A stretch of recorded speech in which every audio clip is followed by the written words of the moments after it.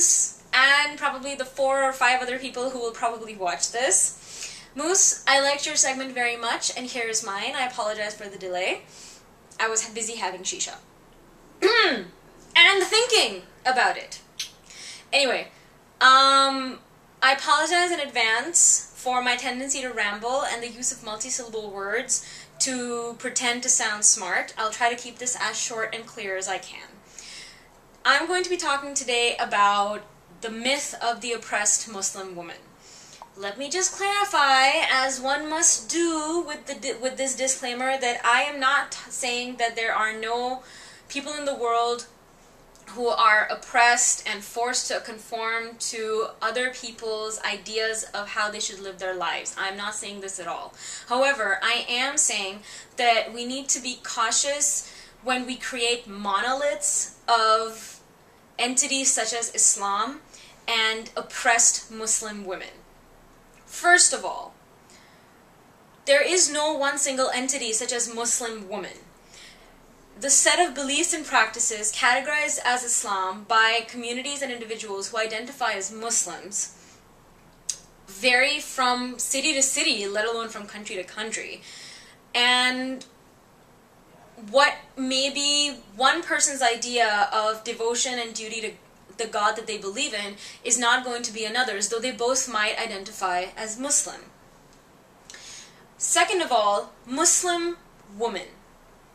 There are many women around the world who identify as Muslim women, but we don't know how many of them actually think that Muslim, whatever form of Islam that they practice, is the primary identity through which they actually state who they are. They might say that their nationality is primary, or that the language that they speak identifies them and makes them a part of the whatever community that they're a part of. It is dangerous to create monolithic entities such as the Muslim woman across geographical areas and historical times and contexts. The next point, because I've lost count at this point, whether this is first, second, or third, I do apologize for that too. I was never very good at math. Anyway, oppression. Okay, so here's the thing. Again, disclaimer. I am not saying that there is no lack of freedom of speech, community, religion, dress, opinion, assembly in various parts of the world. I'm Pakistani. I know.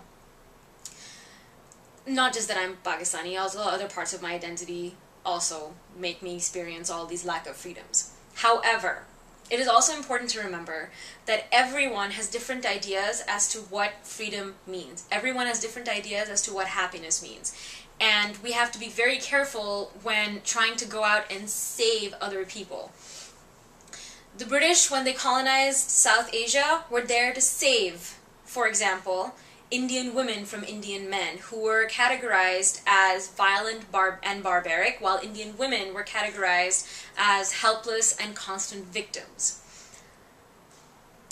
Saving has been a constant excuse and justification for colonialism, and we have to be very, very careful when arguing that different people need to be saved, that different others need to be saved.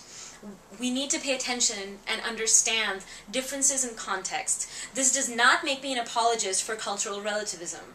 This does make me someone who would like to understand and actually know what the hell I'm talking about before I rush in with a gun to say Iraq or Afghanistan and attempt to save the victimized Afghan women. I would refer to the book The Politics of Piety by Saba Mahmood for an excellent, excellent analysis of Muslim, Egyptian, upper-class women in Cairo who voluntarily form communities that they define as Muslim and who voluntarily wear different forms of covering, which to them means that they are cultivating piety and modesty to demonstrate and cultivate their devotion to the God that they believe in. You cannot say that all of these women are misguided or victims or forced to conform on pain of death. This is denying them any sort of active agency and control of their destinies and painting them as all to be saved. To quote another theorist whom I love but who is ridiculously complicated, it is the myth, the oppressed Muslim woman serves the myth of white men saving brown women from brown men. This is by Gayatri Spivak, who wrote Can the Subaltern Speak? I'm not going to go into it because it's hideously complicated and I wish it wasn't, but basically the point is, saving someone implies that your way of thinking and your way of living is superior. And that is very close to all kinds of misogyny, racism, homophobia, xenophobia, and God knows other kinds of homophobias. I think I'm going to stop ranting now. Moose, I hope you enjoyed this, and if you didn't, shame on you, you knee-showing, shameless hussy.